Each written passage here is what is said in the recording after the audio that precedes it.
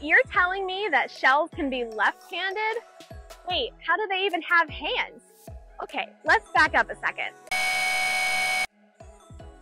Welcome to Treasure Seekers Virtual Adventures. Today we're going to be talking about the lightning whelk, the only left-handed shell you can find in North America. Don't forget to subscribe to our channel and follow all of our daily finds and episodes as they come out in the next few weeks. Let's get started.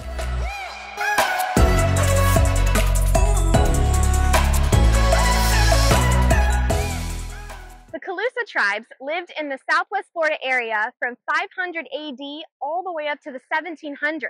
We've been finding artifacts here in the 10,000 Islands and Marco Island area for a long time. And some of the things we've learned about these people is most of their resources were seashells and shellfish. Now, the lightning whelk, of course, is a really large shell. The females can get larger than a football, and they're extremely sturdy. So one of the things they used to do is use them for tools.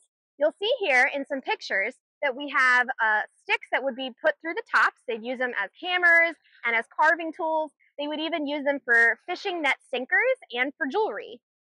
Now, while we don't have any authentic tool artifacts to show you today, you can view such things and replicas of these at a few museums in the area. The Marco Island History Museum has a few, and you can see some at the Mound House in Fort Myers Beach. So, the lightning whelk is the largest sinistral shell in the world. Sinistral means that it spirals to the left. Now, if you look at the gastropods in North America, pretty much all of them will spiral around to the right. And if you look at a lightning whelk, it actually opens on the left side. And there's many theories about why these shells do this, and there's a few other species in the world that will do this, but we truthfully don't really know. Now, you may have seen some of their egg casings on the beach before. It looks like a big snake skin, and here we have a little jar of some baby ones. Now, it's important to note that if you ever see an egg casing on the beach, you don't take it if it is still hydrated. This means that the eggs inside may still be active and it could potentially be alive. If you find an egg casing that is already dried out and dehydrated, probably up in the rack lines, then you're good to go. But we, of course, want to observe proper conservation ethics and guidelines by not taking anything that's living. Now, the smaller lightning whelks can be found along shores of pretty much any barrier island here in Southwest Florida. But the larger ones, the big females, these trophy shells, again, you'll want to wade out into the water offshore if you can, especially at a low tide. Here's some pictures and videos of some of our guests who've been lucky enough to find one of these beauties.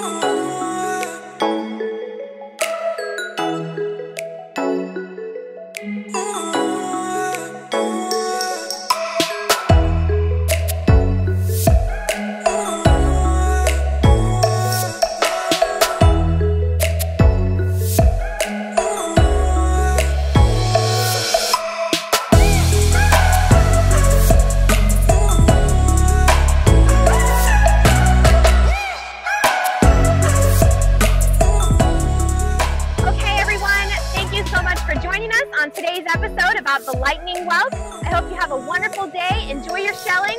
Don't forget to follow us online and subscribe to our channel to see all of our daily finds. Happy shelling, everybody.